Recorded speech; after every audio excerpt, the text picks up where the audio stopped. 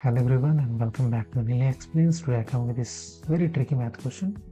Question number 9. 6 square minus 15 parenthesis 8 minus 4. Try to solve here on and comment your answer. Whatever it will be, right or wrong, I will give you shout out here. These are top commenters. You can be the part of this list by commenting your simple answer, whatever it will be. So don't worry about right or wrong, just comment. Okay. So I will use here the PEMDAS. Similarly, by using simple mathematics, and you can see stepwise solution.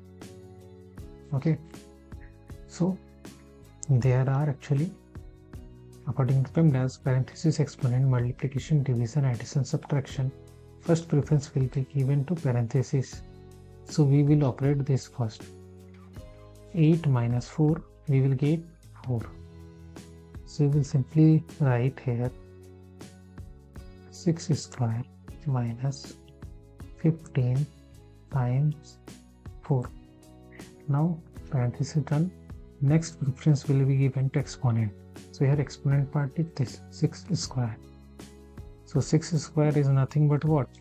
6 times 6, which equals to 36. So we can write 36 in the place of 6 square. So we will write here 36 minus 15 times 4. Now there are two operations, that is subtraction and multiplication. So according to PEMDAS, multiplication have the higher priority. So we will operate first this part.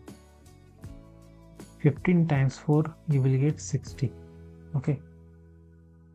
So our next equation will become 36 minus 60. Okay. So when we subtract 60 from 36, we will get what? 24, which means minus. So here minus 24 is the right answer. And if you are seniors, then must check out this product link in the description for you. And like this video and subscribe to the channel for more videos like this. Thanks for watching.